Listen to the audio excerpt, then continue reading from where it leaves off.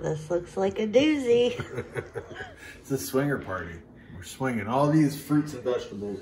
Whenever my husband comes up from downstairs with all sorts of jugs and it's going in the freezer, I get a little worried. What are we making? This has got a lot of stuff. So we got 2 ounces of Absolut Citron, an ounce of Cointreau, an ounce of straight up real lime juice, 2 ounces of Hawaiian Punch, 2 ounces of orange juice, 2 ounces of pineapple juice, Dole only, please, in the can, and frozen fruit cocktail. These are the swingers that will get together and be loving it up behind locked doors in this swinger party drink.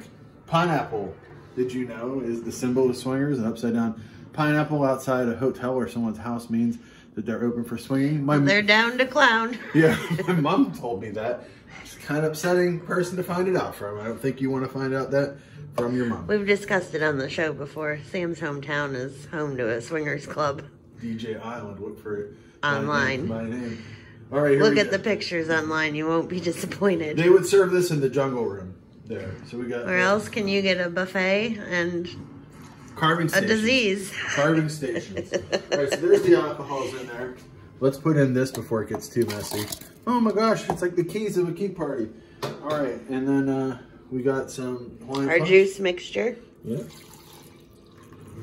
We get that in pretty high, and then let's top that off a little bit. You gotta add a little bit of lime, a little lime, and that'll keep it all nice. We're gonna put in there, and we're gonna make sure that we have a proper seal. Put the top on. Is it sealed? Yes. All right. Let's shake it up good, man. There's a lot in there. We're gonna have a big drink tonight. We're gonna have this big party tonight. Everybody's coming in for all their keys in the bowl, and they're like, I don't know who I'm going home with. I'm like, going home with the teacher. A lot of teachers in my hometown were swingers. I'm not gonna say who because I don't feel like getting sued. Anyway, here we go. Pretty exciting. It's got a nice color.